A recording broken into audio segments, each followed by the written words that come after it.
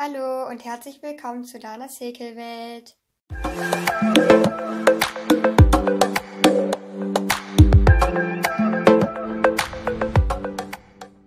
Heute zeige ich euch, wie ihr diesen Schal hier nachmachen könnt. Und zwar gibt es so ein ganz tolles Muster hier. Ziemlich ungewöhnlich, aber sehr schön. Und das ist jetzt ein Loop-Schal. Ihr könnt es natürlich auch als ganz normalen Schal machen. Und ja, ich zeige euch jetzt, wie wir das machen. Wir fangen an mit einer Zahl an Luftmaschen, die teilbar ist durch 4. Und danach häkeln wir 6 Luftmaschen dazu. Also ich habe hier zum Beispiel mit 20 Luftmaschen angefangen. Diese Luftmaschenkette ist also teilbar durch 4. Und danach häkeln wir 6 Luftmaschen dazu, egal welche Anzahl ihr an Luftmaschen habt. Also 1, 2, 3, 4, 5 und 6. Und dann gehen wir in die 5. Luftmasche von der Häkelnadel aus gesehen. Also hier 1, 2, 3, 4 und 5. In die 5. Luftmasche gehen wir rein und häkeln 4 ganze Stäbchen. Also hier gehen wir rein und häkeln 4 ganze Stäbchen. Also 1, 2, 3 und 4. Also haben wir hier diese 5 Luftmaschen, diese 4 Luftmaschen, die wir ausgelassen haben. Und dann kommen diese 4 ganzen Stäbchen. Und als nächstes häkeln wir 2 Luftmaschen. 1, 2. Und dann lassen wir 3 Luftmaschen frei. Also hier ist die erste Luftmasche nach der letzten Masche, die wir gehäkelt haben. Hier die zweite und hier die dritte. Diese 3 lassen wir frei und gehen in die 4. rein und häkeln da wieder 4 ganze Stäbchen. Also 1, 2, 3 und 4. So sieht das dann aus. Und dann häkeln wir wieder 2 Luftmaschen. 1, 2. Lassen 3 Luftmaschen frei. Hier ist die erste Luftmasche nach der letzten Masche. Dann die zweite und dann die dritte. Diese 3 lassen wir frei. Und gehen dann in die 4. Luftmasche. Also hier gehen wir rein. Und häkeln auch wieder 4 ganze Stäbchen. Also so machen wir das eigentlich jetzt bis zum Ende der Reihe weiter. Hier haben wir 2, 3 und 4. So machen wir das also bis zum Ende der Reihe weiter. Immer 2 Luftmaschen, jetzt 2 Luftmaschen, dann 3 Luftmaschen auslassen und in die 4. wieder 4 ganze Stäbchen, dann wieder 2 Luftmaschen und so weiter. Und ja, dann zeige ich euch, wie es am Ende der Reihe dann weitergeht. So, ich bin jetzt am Ende der Reihe angekommen und wenn ihr normal mit einer Luftmaschenkette angefangen habt, die durch 4 teilbar ist und dann 6 Luftmaschen dazu gehäkelt habt, dann sollte da noch am Ende eine Luftmasche übrig bleiben und da häkeln wir jetzt ein ganzes Stäbchen. Also wir gehen da rein und häkeln ein ganzes Stäbchen. Und um die nächste Reihe zu beginnen, häkeln wir 3 Luftmaschen. 1, 2, 3. Und dann drehen wir das Ganze. Und jetzt, damit wir dieses Muster hier am Ende haben, gehen wir jetzt in das 4. ganze Stäbchen rein. Also wir haben jetzt hier diese 3 Luftmaschen, die wir gehäkelt haben, und dann ein ganzes Stäbchen, zweites ganzes Stäbchen, drittes ganzes Stäbchen und viertes ganzes Stäbchen. Und in das vierte ganze Stäbchen gehen wir rein, aber nicht ganz normal, wie also hier von oben, sondern wir gehen so in diese Löcher rein, die dazwischen sind. Also zuerst wickeln wir den Faden um die Häkelnadel und damit wir jetzt da reingehen, also durch die Löcher, drehen wir das Ganze so ein bisschen um und dann haben wir hier dieses vierte ganze Stäbchen, das ist da. Und wir gehen jetzt, wir haben ja den Faden um die Häkelnadel gewickelt, wir gehen jetzt von vorne durch das Loch durch, also von hier gehen wir durch und dann nach hinten und häkeln 4 ganze Stäbchen nach dieser Art. Also wir holen uns den Faden durch das Loch durch und häkeln ein ganzes Stäbchen. Und dann gehen wir nochmal wieder von vorne nach hinten durch das Loch durch und häkeln noch ein ganzes Stäbchen und das gleiche nochmal und das vierte ganze Stäbchen. Und wenn wir das Ganze wieder so normal umdrehen, dann sieht das Ganze so aus. Also es ist jetzt nicht wirklich ganz normal gehäkelt. Das Ganze zeige ich euch natürlich nochmal, um dann in diesen nächsten Block dazu kommen. Häkeln wir wieder 2 Luftmaschen. 2 und wir drehen wieder so ein bisschen das Ganze um, also diesen Block zumindest hier, drehen wir um und machen uns bewusst, welches Stäbchen das vierte ist. Also hier haben wir das erste, das zweite, das dritte und das vierte. Das ist also das vierte. Wir halten es fest und drehen das Ganze so ein bisschen um. Und da ist dieses Loch. Also, ich zeige es euch nochmal genauer. Hier haben wir das Loch. Und jetzt wickeln wir wieder den Faden um die Häkelnadel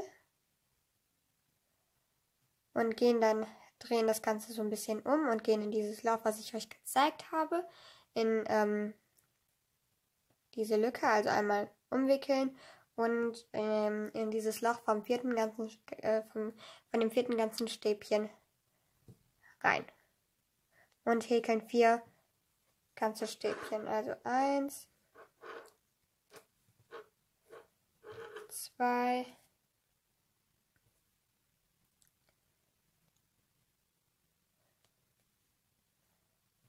3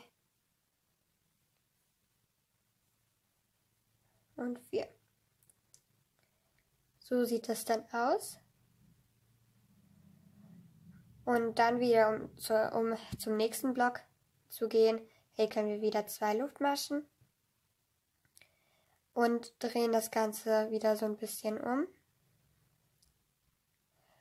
und machen uns bewusst, welches Stäbchen jetzt das vierte ist. Hier haben wir das erste, zweite, dritte und vierte Stäbchen und da gehen wir also rein. Hier von links nach rechts. Wenn wir das Ganze umdrehen, dann von vorne nach hinten. Wickeln den Faden um die Häkelnadel und gehen dann so hier rein. Also, und dann häkeln wir da rein 4 ganze Stäbchen. Also 1, 2, 3 und 4. Also so sieht das Muster dann aus. Und das gleiche machen wir wieder, bis wir am Ende der Reihe angekommen sind. Wir häkeln also 2 Luftmaschen, um zum nächsten Block zu kommen. Und drehen das Ganze so ein bisschen um. Machen uns davor bewusst, welches Stäbchen das vierte ist. Hier haben wir das erste, zweite, dritte und vierte Stäbchen. Da gehen wir also rein, von vorne nach hinten. Wir drehen das Ganze um und wickeln den Faden um die Häkelnadel und gehen dann so von vorne nach hinten in das Loch und häkeln 4 ganze Stäbchen. 2, 3 und 4. Wenn man es dann umgedreht hat, dann geht es nach dem ersten ganzen Stäbchen leichter, weil man weiß dann, in welches Loch man häkeln muss. Am Anfang ist es aber ein bisschen schwer. Dann wieder 2 Luftmaschen, um zum nächsten Block zu kommen. Und hier haben wir das erste, das zweite, das dritte und das vierte ganze Stäbchen. Da gehen wir also rein, von da nach da in dieses Loch.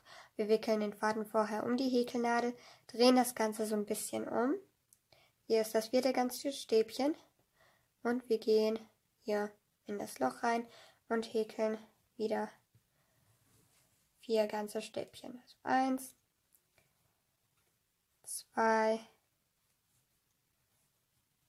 3 und 4. Ich mache das Ganze jetzt einfach bis zum Ende nochmal. Also 2 Luftmaschen. Und hier haben wir das erste ganze Stäbchen, das zweite, das dritte und das vierte ganze Stäbchen. Achtung, das sind die Luftmaschen, die wir am Anfang gemacht haben, die wir dann übersprungen haben. Das ist das vierte und letzte ganze Stäbchen, da gehen wir rein. Also davor wickeln wir den Faden um die Häkelnadel, drehen das Ganze so ein bisschen um und gehen von hier, von vorne nach hinten in das Loch und häkeln wieder ganz normal 4 ganze Stäbchen. 3 und 4. So, wenn wir das dann gemacht haben und am Ende der Reihe angekommen sind, haben wir hier, wie gesagt, diese Luftmaschen. Wir drehen das Ganze natürlich wieder ganz normal gerade um. So sieht das Muster dann aus. Und gehen dann in die oberste Luftmasche rein und häkeln da ein ganzes Stäbchen. Also Faden um die Nadel wickeln und ein ganzes Stäbchen in die oberste Luftmasche häkeln. Und so sieht das Ganze dann aus. Ich zeige euch jetzt, wie man die zweite Reihe beginnt und wieder, wie man dieses Muster hier häkelt. Wir häkeln jetzt wieder 3 Luftmaschen, um die nächste Reihe zu beginnen. Also 1, 2 und 3. Drehen das Ganze um. Und hier haben wir wieder unseren ersten Block, ganz normal mit den 4 ganzen Stäbchen. Hier haben wir das erste ganze Stäbchen, das zweite, das dritte und das vierte. Und wir gehen hier wieder von vorne nach hinten rein. Dafür drehen wir das Ganze so ein bisschen um. Hier haben wir das vierte ganze Stäbchen. Und wir wickeln den Faden um die Häkelnadel und gehen dann von vorne nach hinten in das Loch rein und häkeln 4 ganze Stäbchen. 2, 3 und 4. So, und dann wieder 2 Luftmaschen, um zum nächsten Block zu kommen. Hier haben wir das nächste, hier das erste ganze Stäbchen, das zweite ganze Stäbchen, das dritte und das vierte. Da gehen wir rein und wieder von vorne nach hinten. Dafür wickeln wir den Faden um die Häkelnadel und gehen dann in das Loch hier rein und häkeln ganz normal 4 ganze Stäbchen weiter. 3 und 4. Und wieder 2 Luftmaschen und in das vierte ganze Stäbchen gehen, das Ganze so ein bisschen umdrehen und hier so von vorne nach hinten in das Loch, so unten durch.